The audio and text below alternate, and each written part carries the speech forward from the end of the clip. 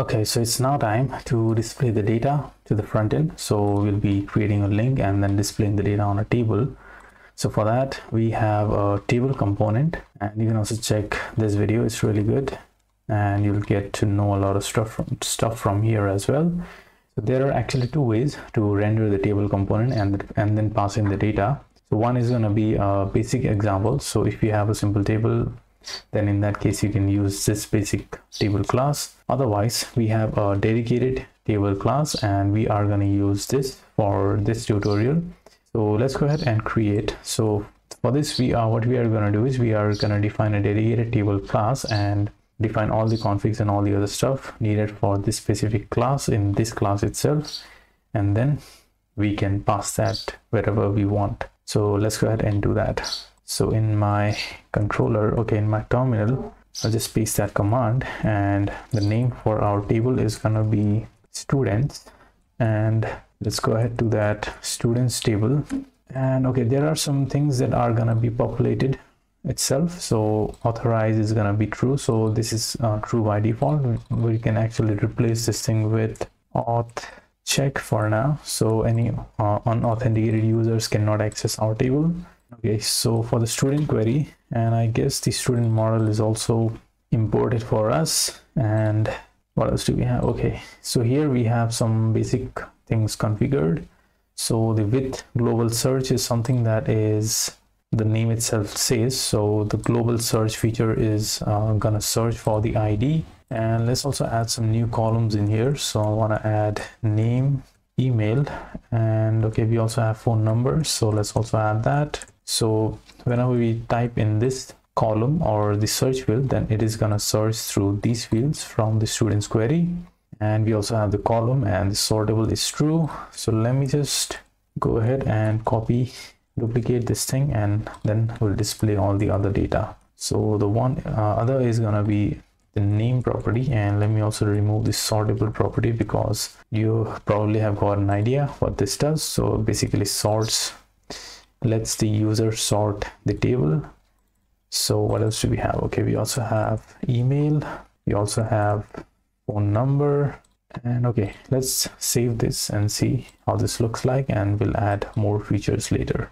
Okay, let's also add the colon or semicolon. What do we call it? I'm not sure. Okay, so how do we render this thing? So to render that, what we do is we return the view and then pass in the users table class with this value. So this is the key, and the value is going to be the users table class. So let's go ahead and create a new controller. Artisan make controller, student controller, and let's also define a new route inside web.php. Let me remove these comments. Let's also sort the imports, and okay, we have the default route provided by Breeze, so don't remove any of these because these are required for uploading and rendering the tables and all the other stuff. So here we are going to define that route. So let me I'm going to define a resourceful route because we might need it for other stuff as well. And the controller is going to be app HTTP controller student controller class. Okay, that looks good. So we can actually go to that class, and let's define that index method. And okay, what are we gonna do in here? So we are gonna return a view students.index. We haven't defined this file yet. So the next step is to pass the students data. So the key is gonna be students, and the value is gonna be the students table class. Okay, that's it. That's the only thing we need to do on the controller side. So let's go ahead to the file manager, and inside views, let's create a new folder, and inside that students folder, let's create the index.blade.php. And okay, what are we gonna do here? So what I'll do is I'll just copy the content from dashboard because we can use the existing app layout, the authenticated app layout, and we can customize this as per our needs. So let me just paste that in here, and the name is gonna be, header is gonna be students list. And okay, let me remove this part, and what we want to do here is we want to render the students table.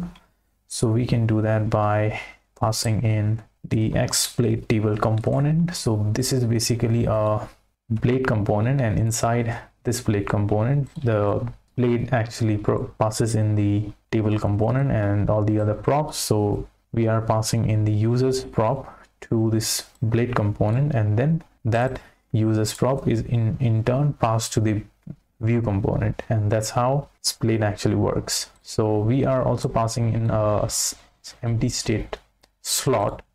So in case when there are no any records, and we'll just display this. So you can override this as per your needs. So instead of users, what we want to do is we want to pass in the students record. So let's save that and let's go ahead and reload and see how it looks like.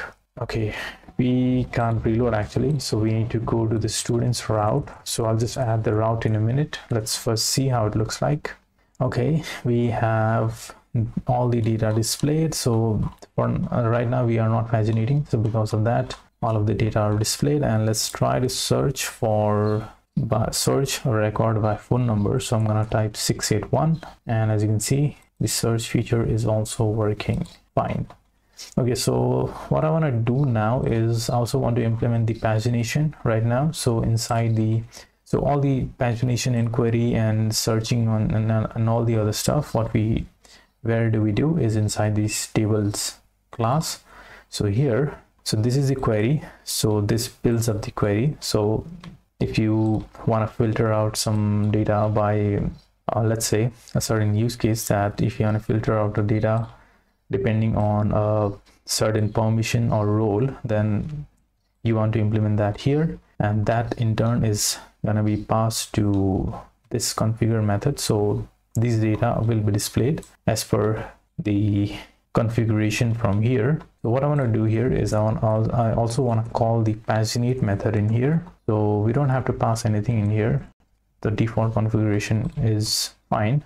So let's go ahead and reload. Okay, we also need to remove the filters. So we have a reset function in here. So now as you can see, we are displaying 15 records, and we also have some default values in here. You can change these default values. You can check out the documentation for that. So I guess it's inside this overview table itself. Okay, somewhere here you can check that out, and the pagination also works fine.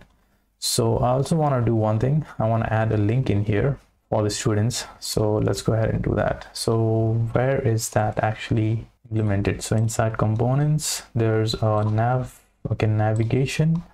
So let's go ahead and copy, okay, not documentation but home. Okay, this is dashboard, but we are seeing home in here.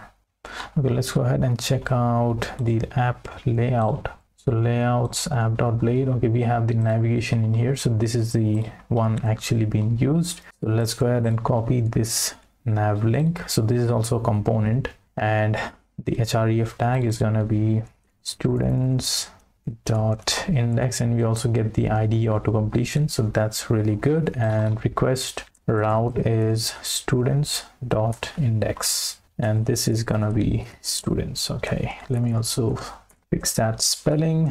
Let's save and let's go ahead and reload. Okay, this is taking some time. Okay, the active navigation active link is also working fine, and the link is also working fine. Okay, so that's it. We are displaying the data on it, and also we have one property in here. So whether you want to toggle these visibility of these columns or not, so that's also possible. And that's it for this part. And in the next part, we'll be looking at creating the data. So we'll be using the slide over component to display a form and then save the data. So that's it for this part, and I'll see you guys in the next one.